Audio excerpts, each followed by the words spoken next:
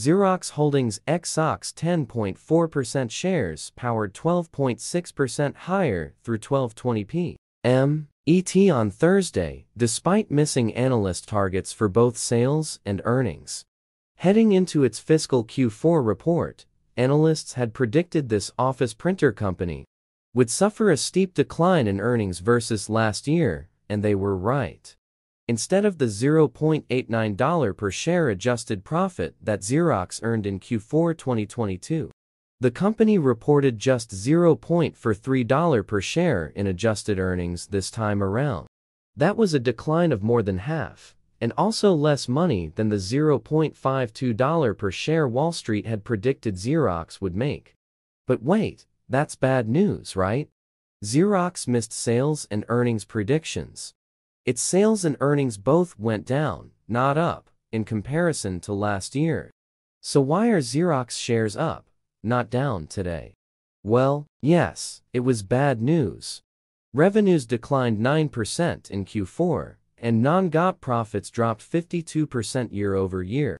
Actual earnings, as calculated according to Generally Accepted Accounting Principles GAAP, by the way, declined even more steeply, falling from $1.24 per share a year ago to just $0.5 per share in Q4 2023, a 60% decline.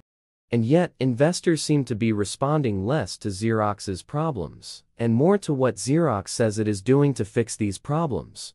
Last year, steps we took to structurally simplify our business impacted revenue, but led to 170 basis points of adjusted operating margin expansion, and laid the foundation for successful execution of our reinvention, CEO Steve Bandrowczak explained.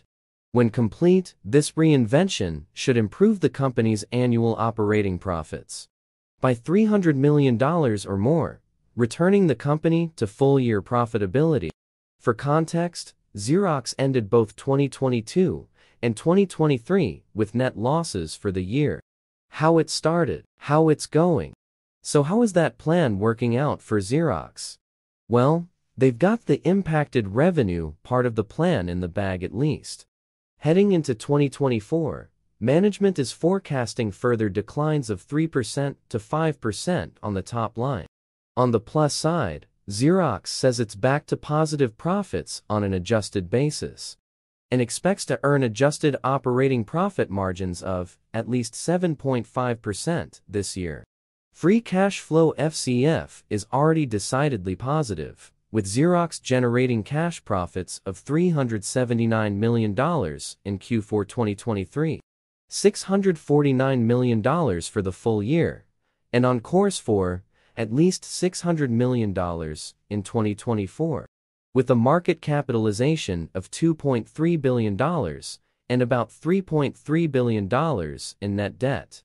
Xerox stock has an enterprise value of only 8.6 times trailing FCF, and no more than 9.3x forward FCF, pretty cheap valuations for a stock paying 6.1% in annual dividends.